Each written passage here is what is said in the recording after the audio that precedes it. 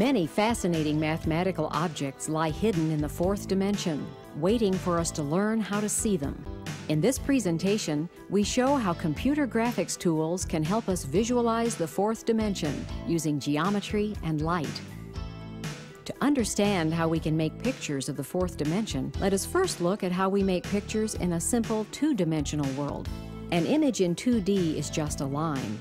Light rays bounce off the curve outlining each 2D object and are focused onto a line to form the image. Rays striking the curve at different angles produce different image intensities. In our everyday world, objects are three-dimensional and images are squares. We make pictures by projecting points in the 3D world to points in a 2D square representing the image. Since pictures of 2D worlds are lines and pictures of 3D worlds are squares, we can guess that a picture of a 4D world must be a cube, a volume filled with points of light. Just as rays of light in 3D can pass unobstructed to any point within the image square, light rays in 4D form pictures when they are focused onto interior points of the cubic image volume. In 3D, it is hard to visualize a cloud of star-like points until we expand them into shiny spheres and move them around.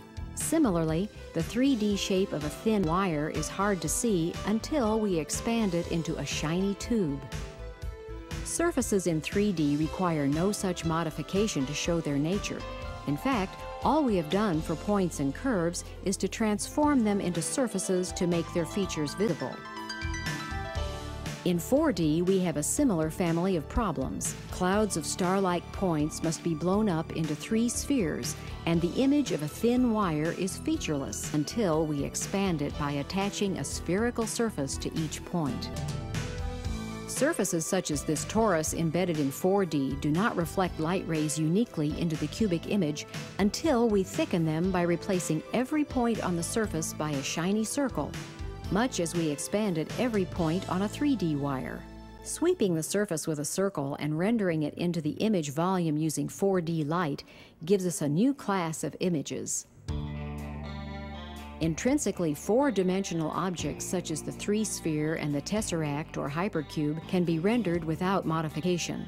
Here we use a 4-dimensional superquadric to interpolate between a 3-sphere and a hypercube.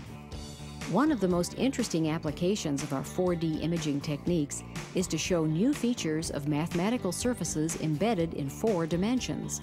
This 4D image of the torus, for example, clearly shows its tandem circular cross-sections. Much less is revealed by the 3D projection. Next, we show a knotted sphere, a simple example of a knotted surface in 4D Euclidean space that has properties analogous to knotted curves in 3D.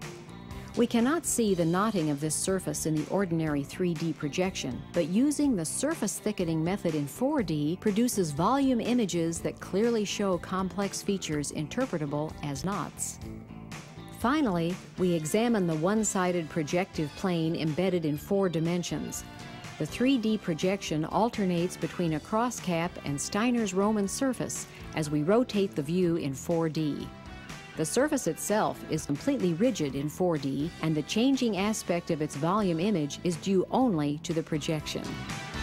This is the end of our journey into the fourth dimension, and we hope we've shown you some interesting ideas about how to see things in 4-dimensional space. But please be careful.